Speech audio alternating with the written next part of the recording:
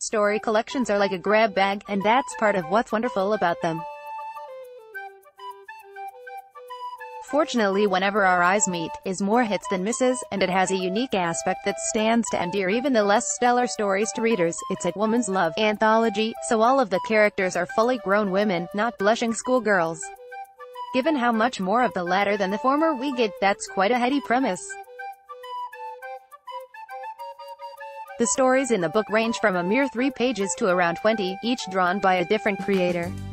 The 3-pager, Tamamushi Yoku's Rainy Day Dream, is also the saddest, about a housewife who has a one-off affair with another woman before having to return to her regular life, with the implication that the affair was a moment of peace in an existence that is otherwise overwhelming and perhaps a bit lonely.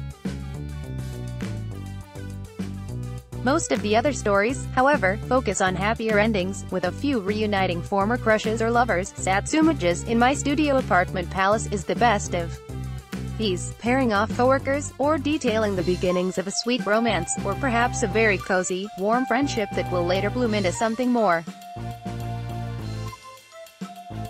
There's also a story that has the distinction, dubious though it may be, of being the only May to December romance I've ever truly enjoyed. Heroes, everyone's missing out, about an office worker and her much older boss who are in a relationship.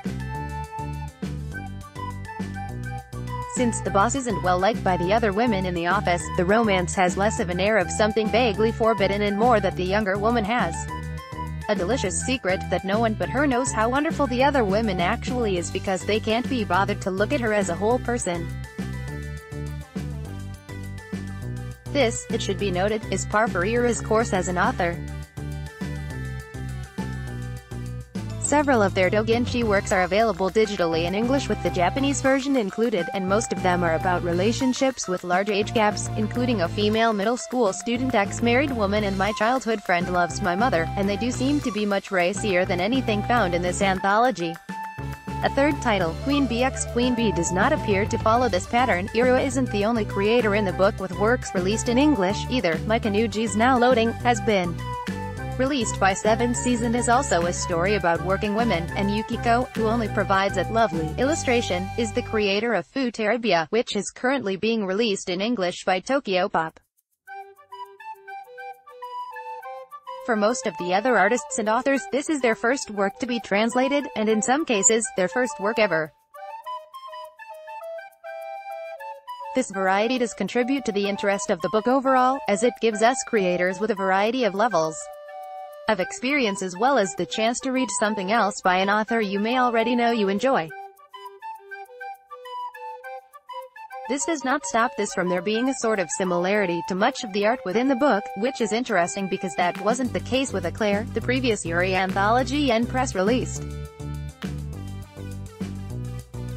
Fortunately, that means that most of the artists draw with a delicate touch that's really very lovely, and none are so alike that you'd think they were drawn by the same person. Seta's clear use of digital tones and the stopped meter has helped the story to stand out artistically. Suzuki Senpai's Saccharine Beauty is notable for being less fussy than many of the other pieces. The book is rated older teen, but it really isn't all that racy or even risque. There are maybe 3 stories that hint at sex and no actual sex scenes, and even the kissing is pretty tame.